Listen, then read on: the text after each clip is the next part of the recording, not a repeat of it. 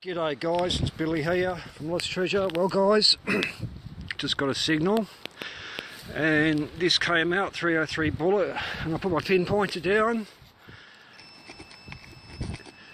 and this is an area where I found number plates before, and guess what?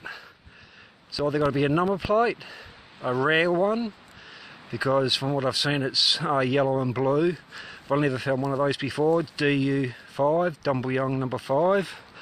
And look at this guys, it's either going to be a number plate or an enamel sign.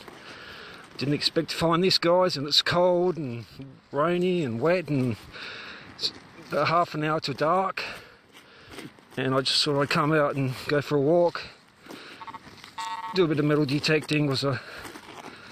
And look at this guys, what the hell is this? That looks like, oh, it's damaged. I know.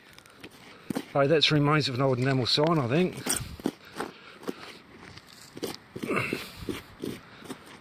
Yep. It is too, guys. Feels damaged.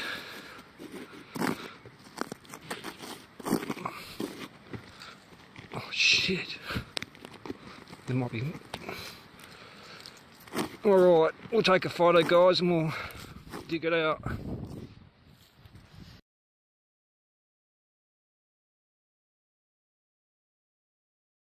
Well guys, it's definitely an enamel sign, but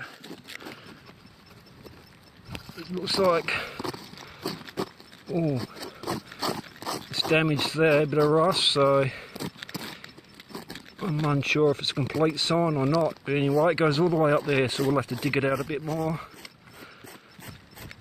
Might not be damaged, guys. Oh, it is there, but let's hope it's going to be complete.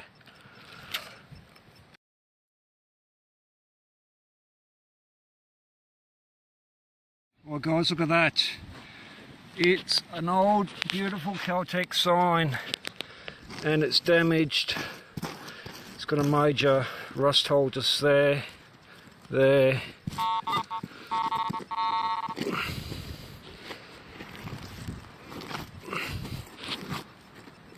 It's looking good, but look at that.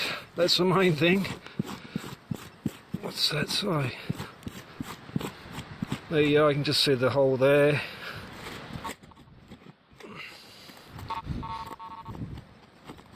Getting to the edge of it now.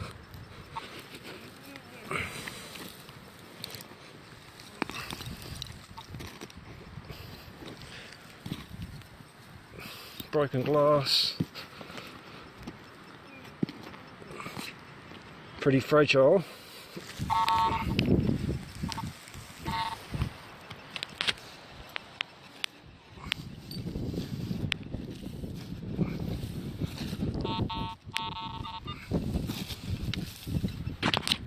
I reckon it's not going to be complete. Well, then again,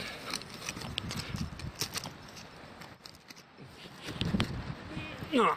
So there you are guys, looks like to be a triangle shaped Caltech enamel sign. There it comes. Oh.